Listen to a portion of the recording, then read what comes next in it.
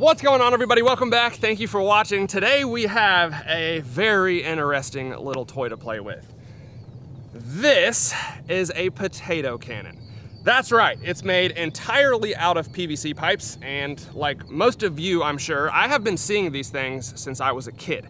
I've even been around people firing them quite a bit, but I myself have never actually tried a potato gun. So today, we are gonna change that because I wanna see how powerful / effective one of these can actually be. Now, I might call this video, How Dangerous is a Potato Gun? Which could have a double meaning. Obviously, we are talking about what's coming out of the business end, not the danger involved in having a failure, which is a real concern with these Yam cannons. So just do your research if you're gonna play with one. I'm a highly trained and qualified expert when it comes to things like this. Although I guess I did just admit I've never tried one before and have zero experience, but do as I say, not as I do. All right, let's take a look at our potato cannon here. This one is built entirely out of PVC, which I know isn't the strongest material, but it is the most common. I also used solid core PVC that has a pressure rating, not foam core. So hopefully that helps keep it all in one piece. Hopefully. We've got a 3-inch combustion chamber with a threaded cap on the back to keep everything sealed up. For the trigger, I just used a gas grill igniter, and I put about a 28-inch barrel on this one. I also sharpened it a little bit on the end to kind of core the potato as we shove it down there. If I flip it over, you can actually see I drilled a screw through the base of the barrel to act as a stopper, so we don't just shove potatoes all the way in to the combustion chamber. Then I glued everything together to keep it in one piece, and this is the ramrod that we're gonna use to shove taters in it. So that's about it. It is a pretty simple design. Now, obviously there are much higher tech potato launchers out there, but I just went with the old-fashioned PVC method since this is probably what most people have. And we're gonna see what this bad boy is actually capable of. Let's do it. All right, guys, let's try this thing. I went ahead and wrapped it in duct tape just to add another layer of safety. If something does happen, hopefully it will keep the shards to a minimum. So we've got our little potato here. Go ahead and shove it in the barrel. Use our ramrod. Perfect fit. And the fuel. So there's a lot of debate out there on what's the best fuel to use. We have a couple different ones we'll try. We're gonna start with just some hairspray. This is the original Old Faithful that everybody uses. I'm trying to do this quickly so none of it escapes.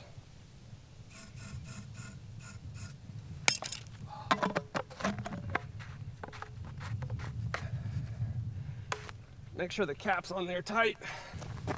Here we go, fire in the hole, boys.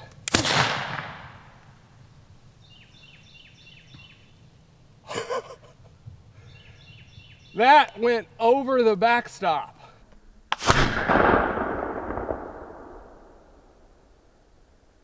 We're at like 130 yards. I thought this would be plenty of room. That just went straight over the backstop on the other side of the shooting range. We gotta do that again. One thing I've noticed is a lot of the hairspray escapes before you get the cap on, so I'm gonna try to do it quickly. Did about 3 little squirts.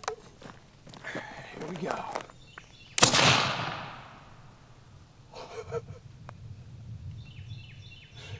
That is incredible. That one went probably 50 yards further than the first one. I did not know they went that far.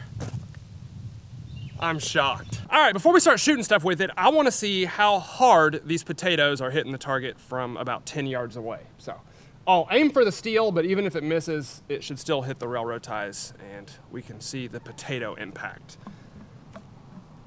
Something I never thought I would say. I'll go for that blue steel target. Dude, I don't even know what it hit. It sounded like it skipped off something, but it went out into the woods probably 75 yards before it finally hit a tree and completely exploded. This thing is a cannon. We're gonna try it again. I think I might have had that one aimed a little bit too high. Maybe it's the angle that I'm holding it at, so I'll flatten it out a little bit. Yes! That is extremely powerful. Almost knocked the target over. And obviously, as you can see, the potato just exploded on impact. This might be the most fun I've ever had filming a YouTube video. This thing rules.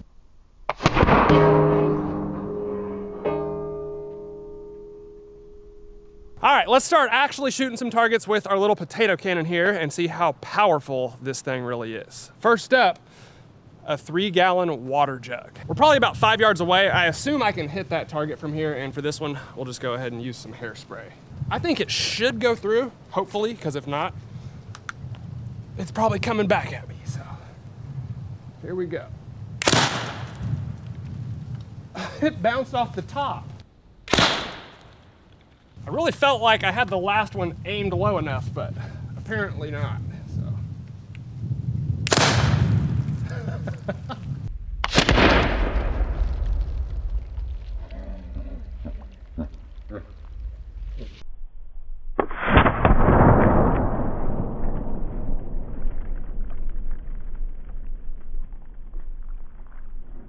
All right, well, there is what's left from our potato. That actually penetrated the plastic and stuck in there. Obviously the impact, don't know if you guys can see it, but I can. It's like the size of a baseball right there in the middle of our water jug, and then it broke literally all the way across. So we've got some cracks down here and then a big one right up there along the top. So it didn't actually penetrate the water jug. Obviously this is pretty tough plastic, but it did break it open, and that impact was crazy. And just to give you an idea, that shot did not feel quite as powerful as some of the others. It's inconsistent because you're just loading it with hairspray, so you really don't know how hot the load is gonna be until you shoot it. But that one did not feel quite as powerful, and it still smoked that water jug and broke it wide open. Next up, let's try a watermelon. It just wouldn't feel right if we didn't at least try a watermelon, so let's do it.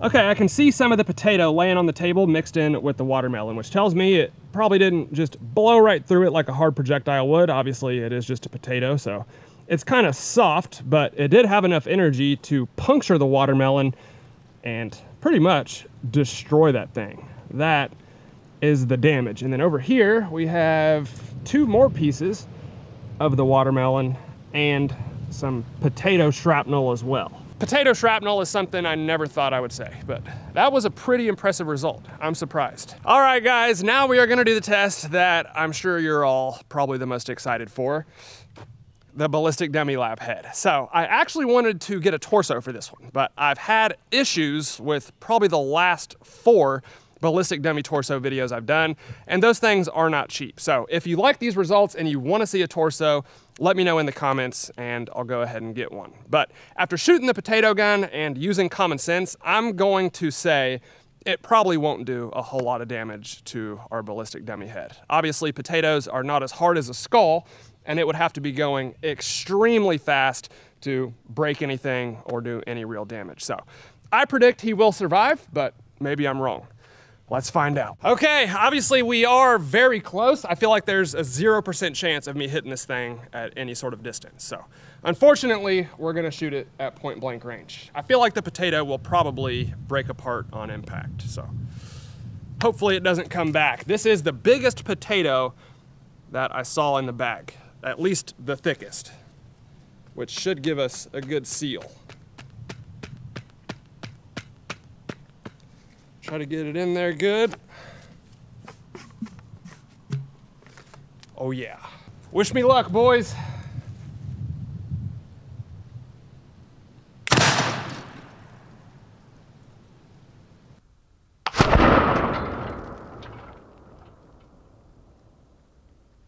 Okay, there's no way this is real.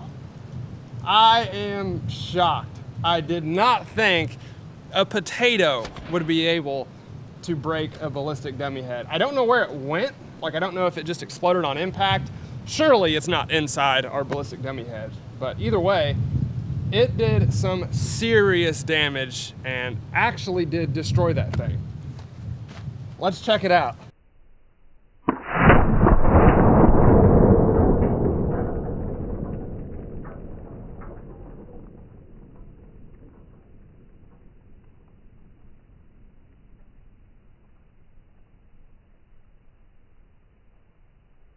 All right, let me know in the comments if you actually expected this result, because I did not. I'm gonna be honest, I am shocked by this. So, let's take a look. Obviously, you can see where the potato hit. There's just a perfect circle right there. Broke the ballistic dummy head into a bunch of different pieces.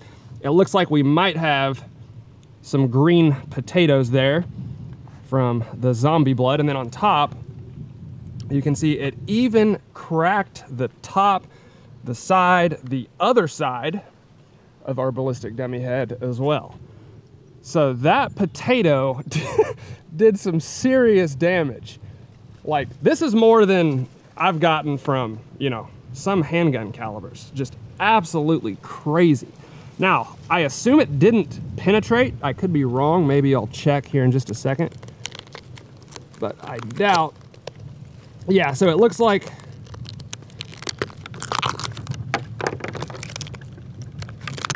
whoops, just splattered that onto the camera lens. No way. Oh, the potato, or at least a piece of it, was inside the ballistic dummy head. I really can't believe this. Well, like I said, I had planned on using this in a future video. I brought it out today as basically just a prop. I did not think the potato gun would actually do any damage. And I was wrong. A freaking potato penetrated our ballistic dummy lab head. And if you don't think these are realistic, go back and watch the other 100 videos that I have. I think they are, based off how they react with certain firearms. So, our zombie did not survive the potato cannon.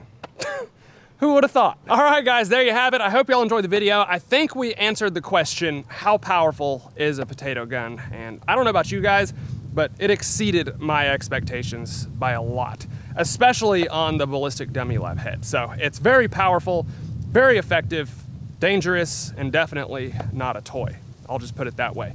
Again, hope y'all enjoyed it. If you did, let me know down in the comments below. As always, hit the like button for me, guys. I'd really appreciate it. Thank you all for watching, and I'll see you next time.